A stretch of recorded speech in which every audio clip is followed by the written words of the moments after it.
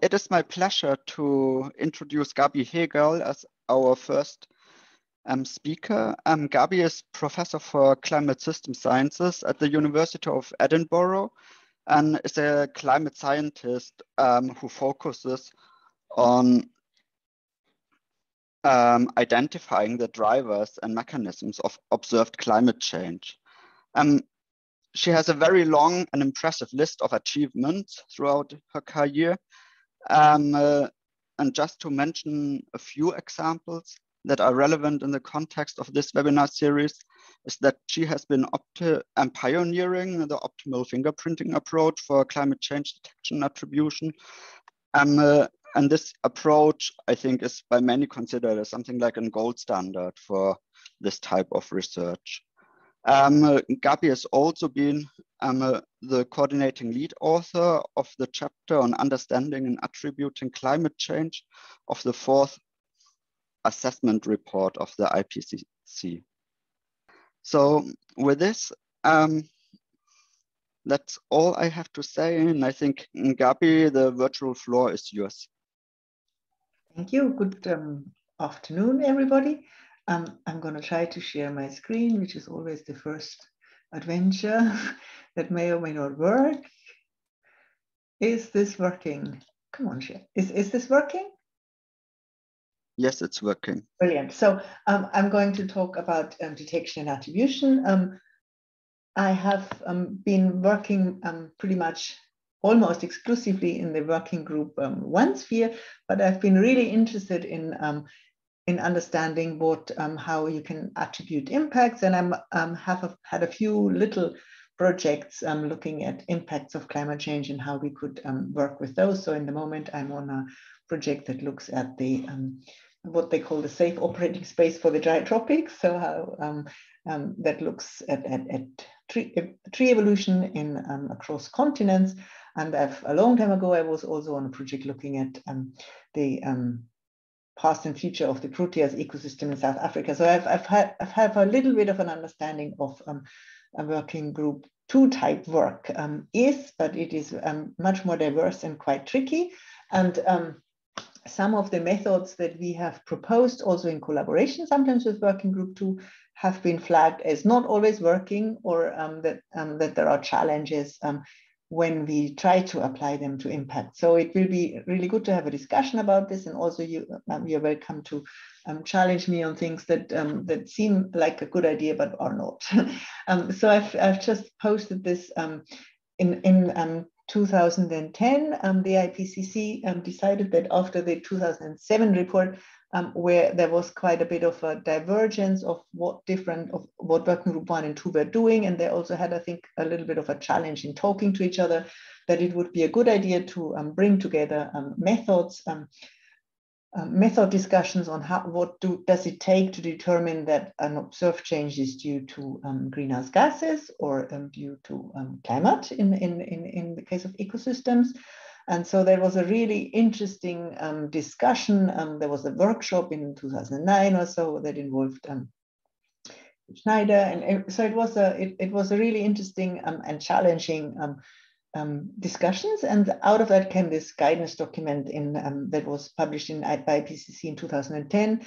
That is in part still used, but there are challenges with aspects of it, and it's been a really exciting development that in the upcoming report, so in the working group 1 has a box on attribution that is hoped to be shared across working groups. So hopefully that box is in almost the same, or the same box is also in the working group 2 and is used for them as well, which has been spearheaded by Pandora Hope in So this basically is an attempt to define detection attribution as something that works across working groups, recognizing that it may not be. And so with detection, for climate physics, it's quite simple. You say basically we look at an observed change and demonstrate that this change is not due to internal variability within the climate system, so weather variability and the follow on from it, but that it is driven by external influences on the climate. And And so that is relatively straightforward in the case of climate. Although the observations of variability of climate are of course shaded by the already occurring change. In the case of ecosystems or impacts, it can be even more tricky because you have, for example, for agricultural production, you have a background of a quite dramatic change that you're not interested in. So so that would be detection. So is this change unusual? And then attribution is what has this change been due to. So it's the process of carefully looking at the different possible explanations. And an important part of it is to really have a good hard look at what could have caused this change and look at multiple possible explanations simultaneously. So not only check if the change is consistent with one particular explanation, but also if other explanations could explain this change as well. So that's that old guidance document. And if you try to attribute a change in physical climate to causes, the first step is to frame the question. And I'm sure Friedi will talk a lot about framing a question next week or at the next seminar when it comes to event attribution.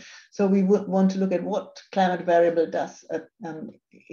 describes a change, what's the timescale in which we are considering that change, how widespread is it, and another important part is what are the properties and uncertainties of the observations we are using to characterize it, and then what may have influenced climate change in these contexts. And this leads to what we might call the fingerprint of climate change. So what is it that we are looking for in data? And in the paper by Hasselmann 1979 that has been referred to in the Nobel Prize, which was quite an exciting event, this is what's called the fingerprint of climate change. So instead of looking at a multi-dimensional all timescale climate system change, we are looking at a change in a particular way on a particular timescale with a particular pattern. And so the first step is to look at the pattern of the observations and at the pattern of climate change that we are looking for. And so for the observations, for example, a lot of the early part of this talk will be focusing on temperature change. And so we have these long-term measurements of temperatures that are based on ships and weather stations on the over land. And the weather stations have problems if they are before 1850 or so, because they might overheat in the summer if they're not shielded. The ships have used different methods to measure sea surface temperature. So this is like, there's a picture of 3 different ways this has been done in the past, and they have different little biases that have to be looked at and corrected. And recently we have also, since the 1970s, we have satellite data, which are really powerful because they're very widespread. They cover everything, but they have their own biases because they're not direct measurements, but retrievals. So when we look at temperature, for example, I will show one result from upper tropospheric temperature, which the satellite doesn't measure the temperature at a particular layer of the atmosphere, but an integral of the temperature over a particular range. So it measures the brightness, and that is influenced by a whole lot of, but not by just one point in one layer in the atmosphere, but by the atmosphere as a whole. So if you want to compare models and data, you have to look at what is actually the satellite measuring. If you look at rainfall data, we have later in the talk, I have an example from rainfall changes. The satellite is trying to distinguish rainfall from above, and struggles. The earlier satellite data, for example, struggle distinguishing rain from ice, and it's a quite indirect retrieval. So you have to look at carefully, what do my observations actually see?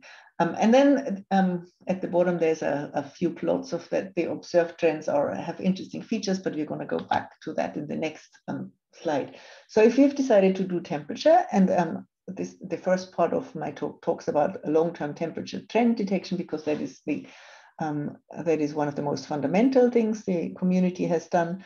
Then you can see at this plot from Hartgrove, for example, that the observed surface temperature trend is not a homogeneous uniform trend over the instrumental period, but has two kind of quietish phases with not so much trend in the 19th century and also in the middle of the 20th century, and two periods of fairly strong trend in the early 20th century and in the recent period. And what you also can see on this slide is that you have also varying coverage. So the very early data cover only the Atlantic sector and Europe and Eastern North America and the shipping route. So it's quite fun. I just used a similar question for the students in one of our assessments, where they had to guess why are there these strange patterns and identify the shipping routes. So it's quite fun to see what is covered. It's also a challenge when you want to compare to the models. So you have to, so the observations are the gold standard, and you want to get your model as close to your observations as possible. So to compare them like with like, and to compare the fingerprint that you are looking for with what you see in data. So what you will have to do with the models is, in the case of temperature data that look like this, you have to kick out everything that is not covered in the model, so that you have a very similar noise distribution. So because if you compared the average over all the globe from a model that covers all the data and from observations that cover only parts of it, the observations would be more noisy and would have higher variability, and you might misinterpret what you're seeing. So it's quite important to think very carefully at what you are observing. Or alternatively, when you have your satellite data, you have to use the same integral over the vertical atmosphere as you see in the data. So we have these data, and you see a very consistent upward trend. So it's in degrees per decade. You can see that in the recent period, we have really strong trends over land. We have also quite consistently positive trend over ocean. If you do the 100-year or the entire period, trend is positive everywhere except possibly in this little gap in the North Atlantic. But over shorter periods, you have a bit more variability. And then the next step, when you frame your question of what has caused my observed changes, is to look carefully at what could have influenced them. This can be quite challenging. I think I could argue it's a bit simpler for physical climate science, although when you go for local or regional changes, then it can get also quite complex. So on the right-hand side, this is from a 2018 paper looking at the change over the entire instrumental record. You see what we think are the major external drivers of change. So the CO2 increase in ppm. And on the left-hand side, shown from the Mauna Loa Observatory, you can also see one of the estimates of sunspots variability. I think that's in total solar radiance. So they are not compared to scale. And then you have your volcanic eruptions, which are quite strong negative forcings, where you have a cooling, which I'm going to talk about on the next slide, and the aerosols. So the dominant human factors are the greenhouse gas increases and the aerosols. This is a very well-used figure from satellite Moody's looking at aerosol optical depth in a particular year. So the key feature of the aerosols is that they are not globally uniform. They rain out before they distribute widely, whereas the greenhouse gases are very mixed. So aerosols will have an interesting spatial imprint also on temperatures. They reflect incoming sunlight, but also influence clouds. And as soon as it comes to influencing clouds, their impact becomes very uncertain because it's non-linear. So if you have a very pure air and you get a few aerosols into them, they have a bigger impact than already quite polluted air. So it's quite complicated and very uncertain what the spatial pattern is. So we can measure from Moody's from satellite what the aerosol optical depth is, but what that then does to radiative forcing, how this influences the incoming sunlight at the ground, and is quite tricky. And then at the bottom, there's also low frequency decadal variability, which is another thing you want to distinguish.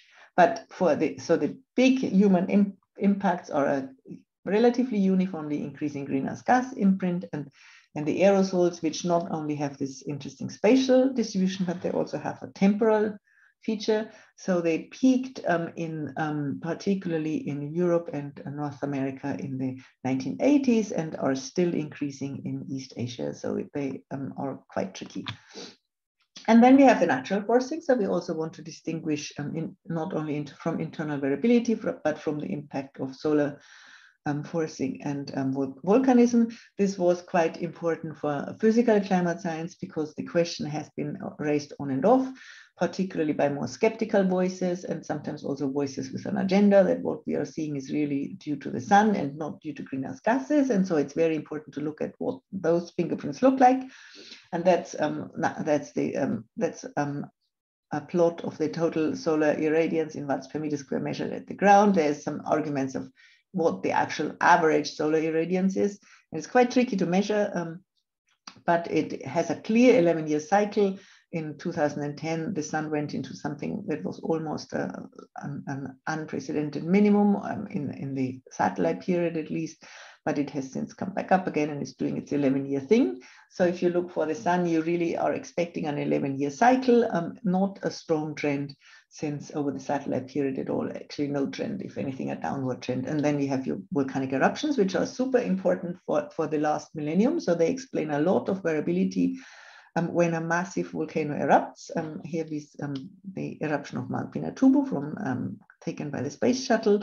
From the side, you can see these layers in the stratosphere that reflect incoming sunlight, and they cool. And if this is an old IPCC plot, but I really like it because it shows the volcanoes that we made in 2007. So there are the 3 big volcanoes in the historical record, and you can see that not only do the models and the climate models that are forced by historical forcing show a little dip in the follow-on and then a recovery, but the observations show that as well. The observations show a little bit less of a dip, and that lines up with the particular evolution of El Nino. Okay, so so if you look at the time-space fingerprints, they are dominated by the greenhouse gases in terms of what we expect.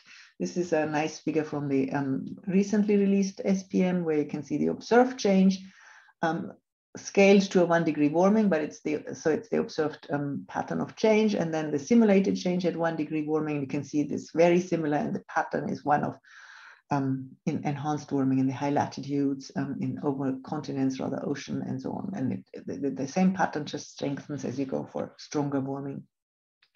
So we have a pretty good sense of what the greenhouse gas fingerprint is. The key feature, the key worry we have to do is we have to distinguish from climate variability. And so, for example, this figure of the UK in 2000, I think it was 2010, was a very strong feature of climate variability over several weeks. That's my fisherman, and I will have to ignore him. That pattern showed a continuous. So this is one of the features of variability, and that one that we want to distinguish from. Low frequency climate variability causes high frequency weather variability causes low frequency climate variability. This is another nice result that came very early and was driven by Hasselmann. And this is just a comparison of climate models in power spectral density. So it basically looks at what is at a time scale of 10 years to 100 years, what is the variability, and you can see how it increases over time. This is a plot that compares actually the observations with the 20th century models. So part of that is the trend, but you will also see that from control runs that you have variability on all time scales in climate, and we have to distinguish from that one. And one of the very first detection and attribution detection papers, there is no attribution here, was by involving Suki Manabe and looking at just the question: if I run my climate model without any external increases in greenhouse gases, does it show a trend? And so that looks at the observed trend at the time, and it looks at 3 different climate models. And you can see that they're quite different in terms of their natural variability. They show a little bit of a drift too, which you really don't want, but it happens. And they also have quite different levels of variability. But all of them agree that something like what has happened in observations has definitely not happened to global mean temperature. Note that this doesn't look carefully at missing values and stuff. So you have to be a bit cautious, but the general message is what the observations have done is very unusual. And a message that is still a problem today is that different climate models give you quite different estimates of what the natural climate variability is. So you have to use multiple models and evaluate them with paleoclimate data to get a sense of how variable is the climate, which seems the range of the climate model seems to be quite well comparable with last millennium estimates of climate variability, for example, but individual ones can be a bit off, as you can see here.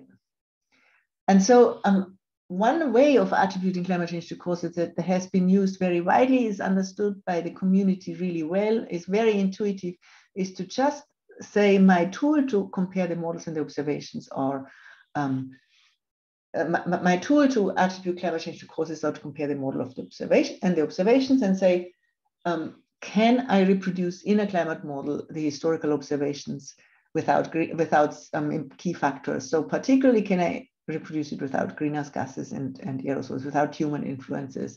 And that's this old plot looking at the all-forced response, so the historical simulations of the of climate, and then the solar and volcanic only runs. And you can see that you can reproduce quite a bit of the early 20th century warming with solar and volcanic, but you cannot reproduce the recent warming.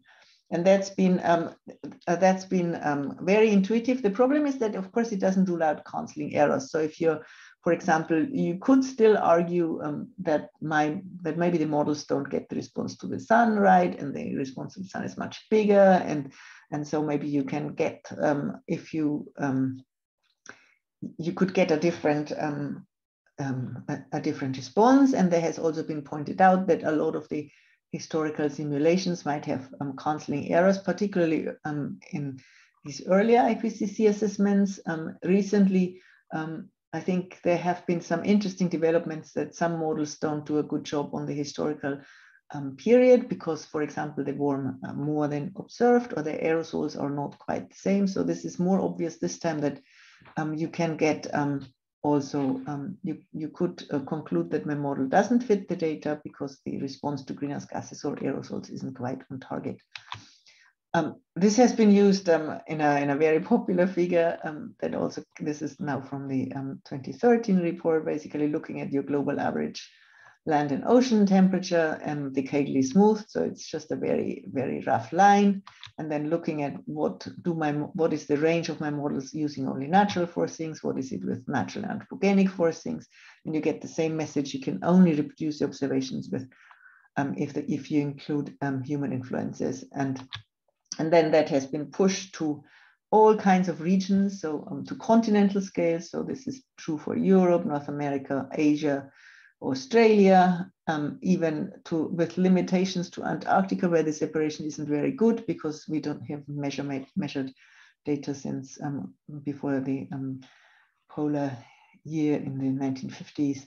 And then you can look at it from the sea ice point of view, so where you can see that the Arctic sea ice decline in observations is just about peaking out from the variability, whereas in Antarctica, you don't expect the two to separate yet, and they haven't.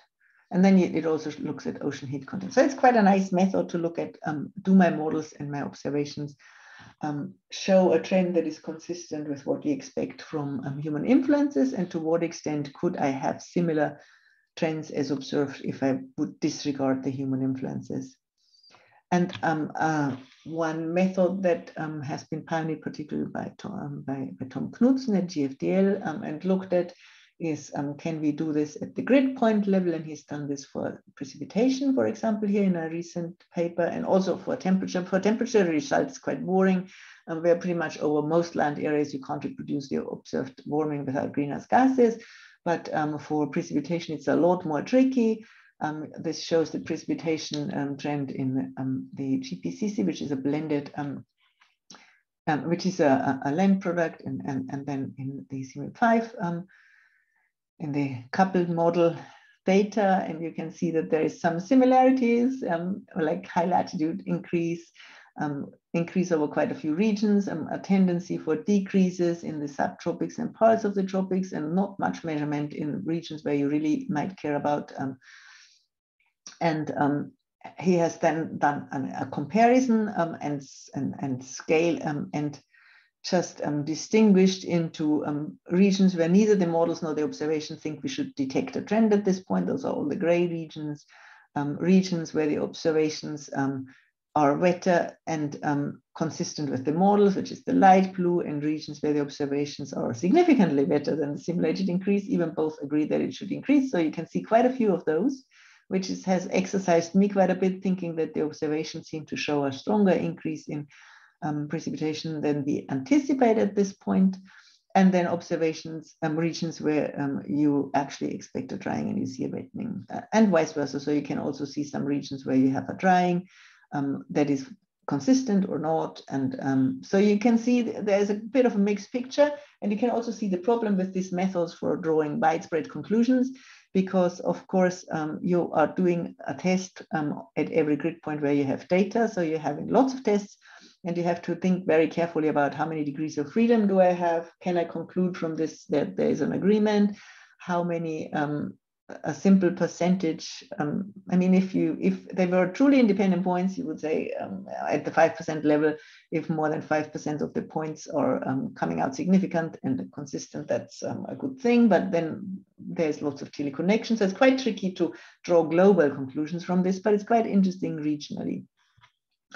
So this is one simple method, and then we have, of course, the multi-regression-based fingerprint methods that have been used in the IPCC and by the community to pin down the human influence on climate a bit more tightly, and also to estimate from observations how much of the warming has been due to greenhouse gases. So what I've shown you so far can tell you, can I explain this with other explanations if my models are correct? And now what we're trying to do is how much warming has been due to human influences, and could the observations show a larger or smaller response? So for example, could some of the mechanisms postulated by the skeptical community that would counteract global warming and would make it tiny or non-existent, could these mechanisms be at play in the observation? So you allow the observed response to be a lot smaller or larger.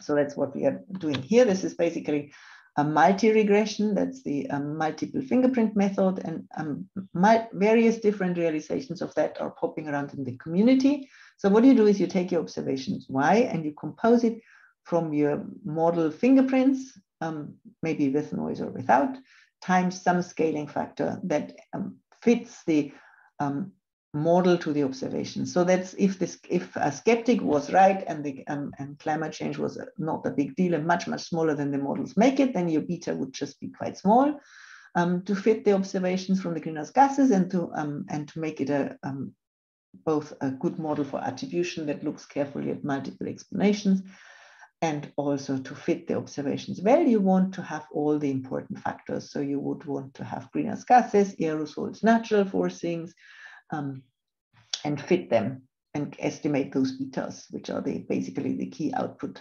There's a whole lot of these methods around, and optimal fingerprinting means that you have a metric in your multi-regression or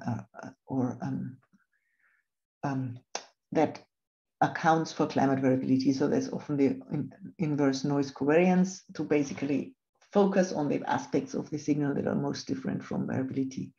So that can help particularly for noisy variables like rainfall. On the other hand, it also can fall down if you are, because it needs quite a lot of technical details to be right to work well. So you need to have a low dimensional truncation and all kinds of things. And I think I would probably lose a lot of interest if I would go into that. So it's something that really exercises the enthusiasts, but I'm not going there in great detail. And I was thinking of showing you this ancient example because it is so intuitive. I think I still think it's quite intuitive.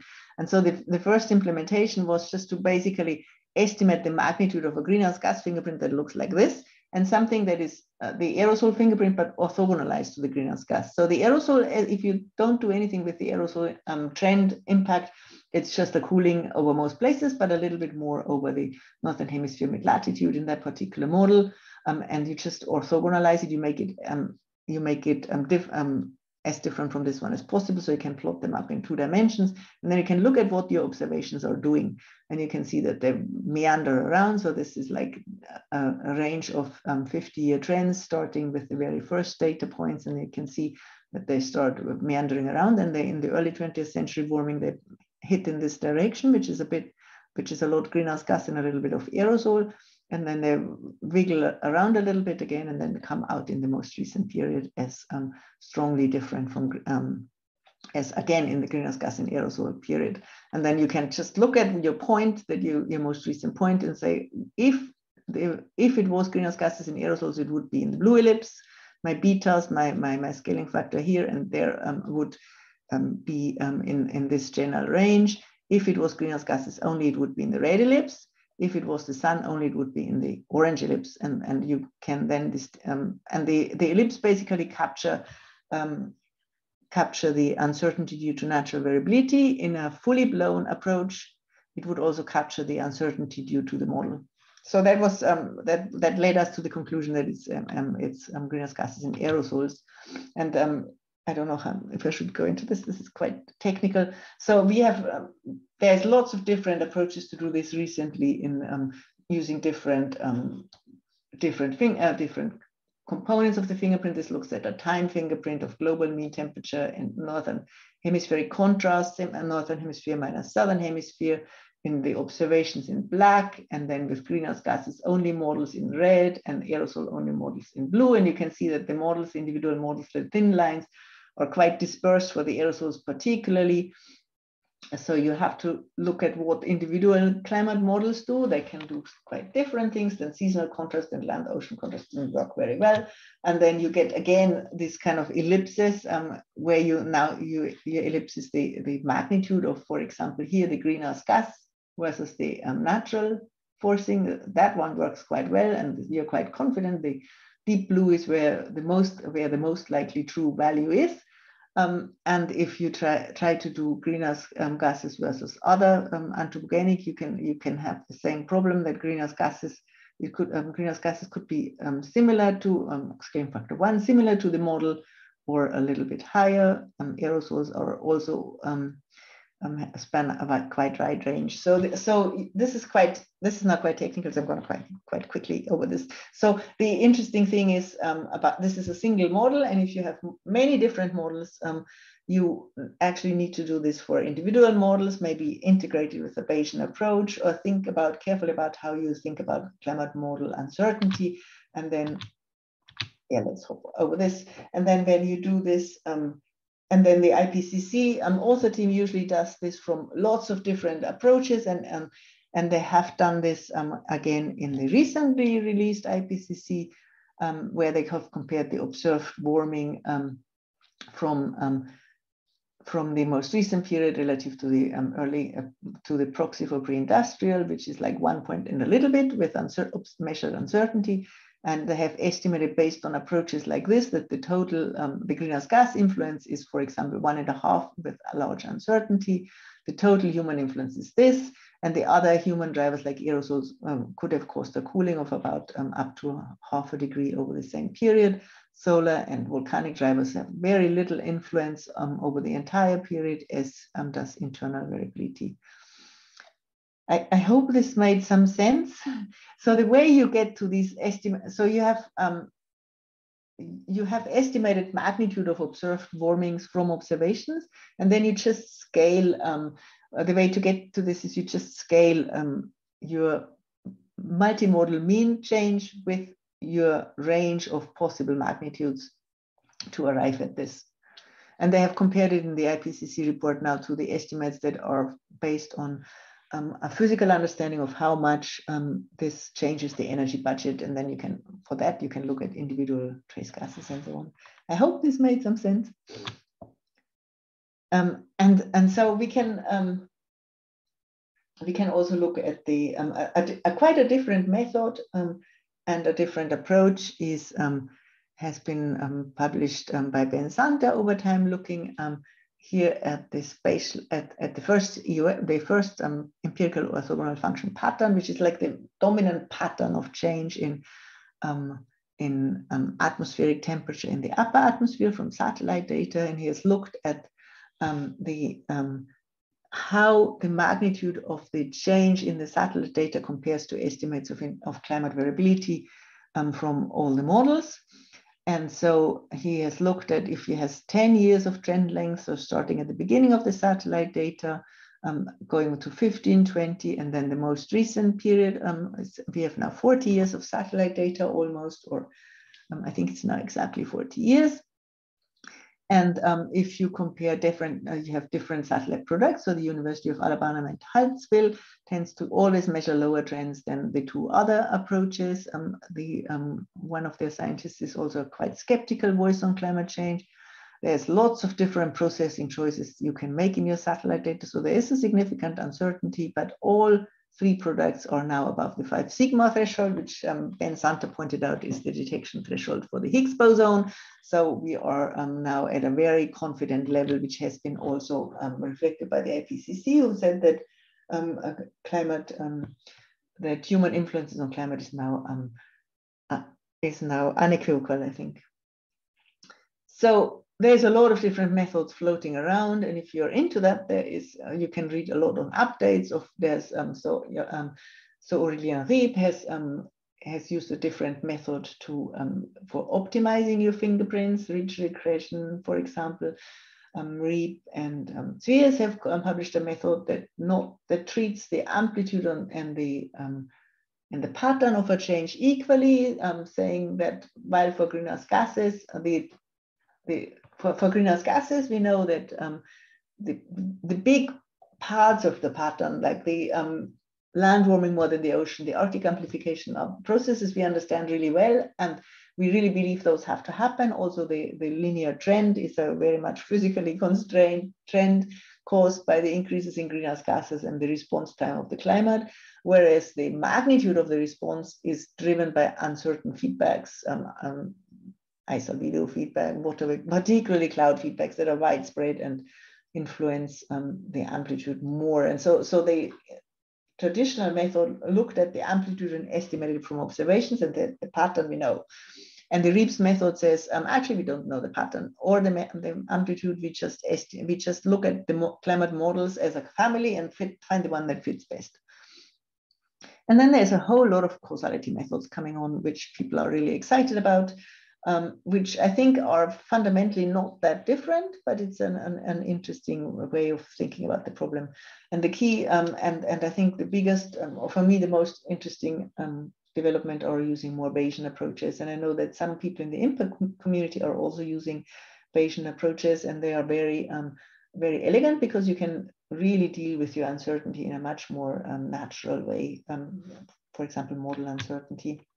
And now I'm going to show you one more idea that is also a big idea, and that is, I think, quite nice, is to look, to try to constrain and estimate from observations the response in variables where we have some problems with the models, and focusing on the mechanisms in which the change occurs.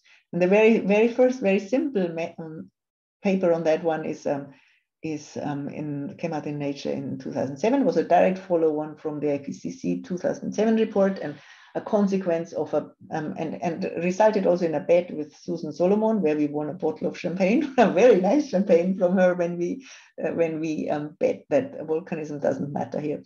So we had. So the idea is basically that the IPCC has for a long time said that wet gets wetter, dry gets drier. There has been a lot of counter push on that, saying that it's actually much more complicated than that, because the wet regions move with time. They move in response to climate change. They move with the seasons. Land processes are really complicated. So you should not sit on a wet point in the tropics and say this is going to get wetter. But the fundamental physics of it is that the greenhouse gases enhance the transport of moisture from the evaporating regions into the raining regions. So the physics of it is well understood and makes sense. Just everything moves. And so the very first approach was to just look at models and observations and plot up in observations in the black lines, and in the multimodal mean trend in the slots, in the dashed lines, where we expect a wettening, where we expect a drying, and where we are not sure what to expect, and where the models and data disagree. And that's basically this, and we see that the high latitude increased rainfall is happening in observations expected from models, and if anything stronger in the observations, also the wettest regions in the planet getting wetter. You can see here, for example, a flaw in this method is that South Africa is neutral, and Southern Africa is a region where we expect quite consistent drying meanwhile. And it was found in that with a detection method, but also with by eye, that a lot of the sign of the change on the broad zonal patterns agrees. But then if you look carefully, your models have huge problems, and that plots up the where the wet regions occur and where the dry regions occur. So we have the observations and the multimodal mean, and you can, for example, here for the January, February, March pattern, you can see that the multimodal mean has a lot of more very wet regions. So a lot more places are in the wettest regions. Whereas the observations have a single ITCZ, the models do multiples. You also could look at, for example, at the South America and see that here in the observations in these months, the rainfall is further north than in the models. So you could have a lot of problems with where your rain actually falls, which is going to be quite important when you try to figure out what is going to happen in the future. And we figured that our first point of question was, is at least if we disregard the fact that it rains in the wrong places to some extent, I mean, broadly it's okay, but in detail it's not. If we considered just where the wettest regions are, do they change in the way we expect? And that was this wet-dry paper where we basically aggregated the wettest third and the driest third in satellite and in situ data in the black line, here in the wet regions and in the models as well, and compare how they evolve over time for the wet on top and then the dry on bottom in pink.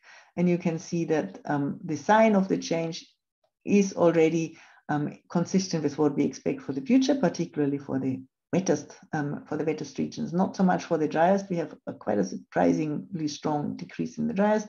And if we do this kind of little play with our scaling factors, what is the magnitude of the expected change in observations, we can detect both the human influences. So it's not zero, it's much larger than zero. It's with anything larger than we expect. And we can also see the natural response, which is interesting, which is the volcano basically. So here in 1991, Mount Pinatubo erupted, and you can see this kind of drying and followed by a wettening. And that also influences the trend a bit. Yeah. Lastly, I'm going to go very quickly on that. Why do we do this game? It does have implications for predictions. You want to have the climate model simulate the greenhouse gas response consistent with observations.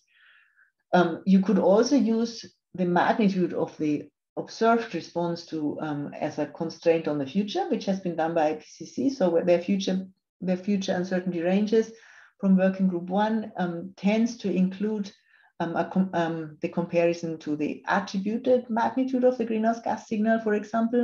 And that's a very simple illustration from a paper by Kasia when she was my postdoc, looking at the change in ocean heat content and in temperature attributed from observations at the black diamond with little uncertainty ranges around it, and then plotting individual models. And in this period, for example, the red model, the 3 red dots, are worryingly far away from the observed attributed trend, suggesting that this particular model is quite warm. It's one of the models with quite high sensitivity. If we go for the more recent period, the discrepancy is not so large. So you can actually use attribution to tickle apart the greenhouse gas response and then compare it to what the model does for greenhouse gases only in the 20th century. What may be next? So we have, I think machine learning is a huge topic right now. It may, I think it may overcome a lot of the challenges. go to these technical details that I didn't go into, like how do we truncate our models to better match observation, to reflect the key features, but are still able to invert the noise covariance matrix. What are the key features that we are looking for? They could help a lot with finding the patterns that are not constrained to be orthogonal to each other and things like that. So it has a great potential, but it's also a bit a black box. So so I'm watching with interest. I have a little bit of projects in that area. I think it could be really important, but also tricky.